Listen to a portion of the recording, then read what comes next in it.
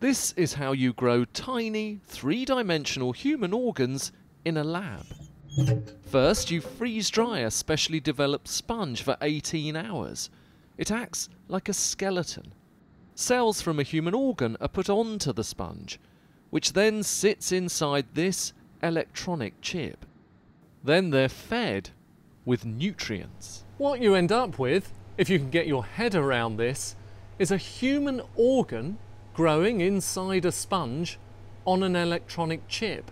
So this is a human gut, and they put it on the chip so that they can see exactly what's going on inside.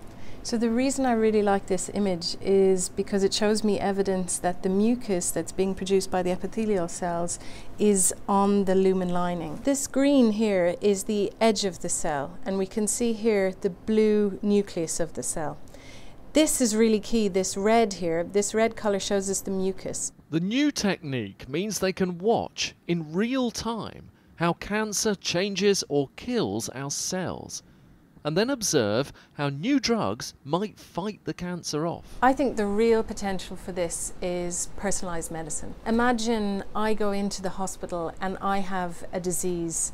I can take cells from my body, grow them in the lab in this beautiful three-dimensional environment that's mimicking my body. Then we can test drugs on my body without affecting me at all and develop the best possible therapy for me. They've made a gut. Next, they want to grow a brain so they can connect the two organs up. Now we know that there are certain diseases like Alzheimer's disease, Parkinson's disease, which are affected by bacteria in our gut. But how are they doing that? We don't know.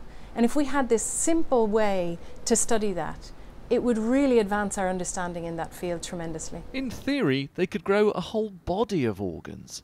So the new technique could be used to find treatments for a range of human problems, from cancer to Crohn's disease to allergies, obesity, asthma or depression. And the more testing you do like this, the less you have to do on animals. Richard Westcott, BBC News, Cambridge.